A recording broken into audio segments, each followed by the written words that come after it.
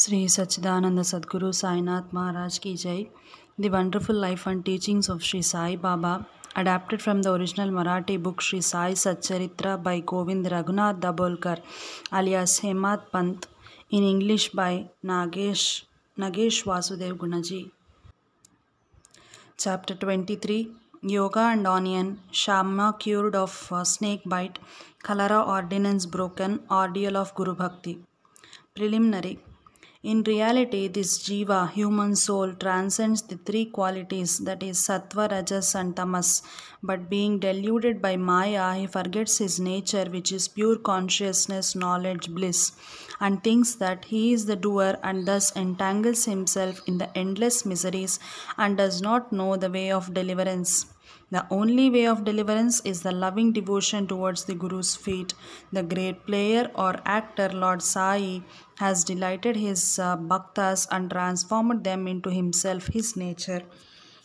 We regard Sai Baba as an incarnation of God for reasons already stated, but he always said that he was an obedient servant of God. Though an incarnation, he showed people the way to behave satisfactorily and to carry out the duties of their respective stations, varnas in his life.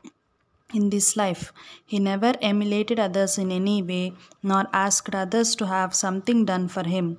For him, who saw the God in all movable and immovable things of this world, humility was the virtue. None he disregarded or disrespected, for he saw Narayan Lord in all the beings. He never said, I am God, but that he was a humble servant, and he always remembered him and always uttered Allah Malik. God is the sole proprietor or owner. We do not know the various kinds of saints, how they behave, what they do, etc. We only know that by God's grace they manifest themselves in this world to liberate the ignorant and bound souls. If there be any store of merits in our account, we get a desire or interest in listening to the stories and leelas of the saints, otherwise not. Let us now turn to the main stories of this chapter. Yoga and Onion. Once it is so happened that a sadhak of yoga came to Shirdi with Nana Sahib Chandorkar. He had studied all the works on yoga, including the Yoga Sutras of Patanjali, but had no practical experience. He could not concentrate his mind and attain samadhi, and even for a short time.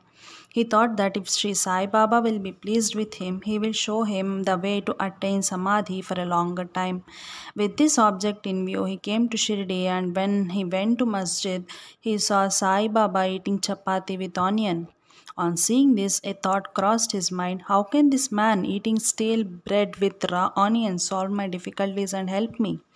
Sai Baba read his mind and said to Nana Sahib, "Oh Nana, he who has the power to digest onion should eat it and none else."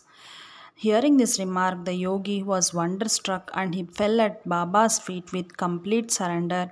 With pure and open mind, he asked his difficulties and got their solution from Baba. Thus, being satisfied and happy, he left Shirdi with Baba's udi and blessings. Shama cured of snake bite. Before Hemat Pant begins the story, he says about the jiva that it can be very well compared with a parrot, and that they both are bound, that one in the body and other in the cage. Both think that their present bound state is good for them. It is only when a helper, that is Guru, comes and by God's grace opens their eyes and liberates them from their bondage, that their eyes are opened to a greater and larger life, compared to which their former bound and limited life is nothing. In the last chapter, it was shown how Baba anticipated the calamity that was to befall on Mr. Mirikar and rescued him from it. Now let the readers hear a story more interesting than this. One Shama was bitten by a poisonous snake. His little finger was bitten and the poison began to spread in the body. The pain was also severe and Shama thought that he would pass away soon. His friends wanted to take him to God Vithoba, where such cases were often sent, but Shama ran to the masjid to his Vithoba Sai Baba. When Baba saw him, he began to scold and abuse. He got enraged and said, "Oh, vile Bhaturdhya, priest, Do not climb up. Beware if you do so. And then roared, Go, get away, calm down. Go, get away, come down. Seeing Baba thus red with wrath, Shama was greatly puzzled and disappointed. He thought that the masjid was his home and Sai Baba his sole refuge.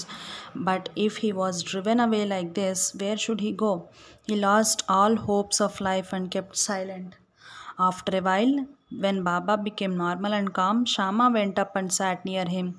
Then Baba said to him, Don't be afraid, don't care a jot, a small amount. The merciful fakir will save you. Go and sit quiet at home. Don't go out. Believe in me and remain fearless and have no anxiety. Then he was sent home. Immediately afterwards, Baba sent Tatya Patil and Kaka Sahib Dikshit to him with instructions to the effect that he should eat what he liked, should move around in the house, but should in no case lie down and sleep. Needless to say that these instructions were acted upon and Shama got all right in a short time.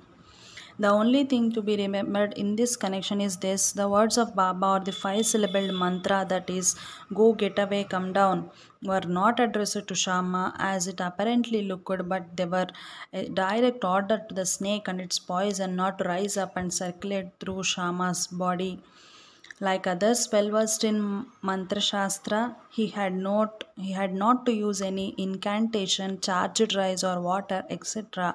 His words only were most efficacious in saving the life of Shama. Anyone hearing this story and other similar ones will picket firm faith in the feet of Sai Baba, and the only way to cross the ocean of Maya is to remember the feet of Baba in the heart.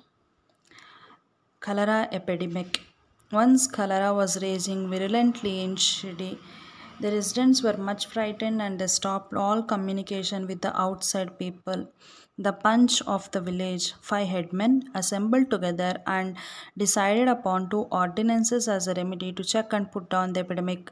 There were: no fuel cart shall be allowed to come in the village, and no goat should be killed there. If anybody disobeyed these ordinances, they were to be fined by the village authorities and punched. Baba knew that all this was mere superstition, and therefore he cared a damn for the color ordinances. While the ordinances were in force, a fuel cart came there and wanted to enter the village. Everybody knew that there was dearth or scarcity of fuel in the village. Still, the people began to drive away the fuel cart. Baba came to know of this. He came to the spot and asked the cartman to take the fuel cart to Masjid. None dared to raise his voice against this action of Baba. He wanted fuel for his dhuni, and so he purchased it. Like an Agnihotri, fire worshipper, keeping his sacred fire alive, throughout his life Baba kept his dhuni ever burning all day and night, and for this he always stocked the fuel. He always stocked the fuel.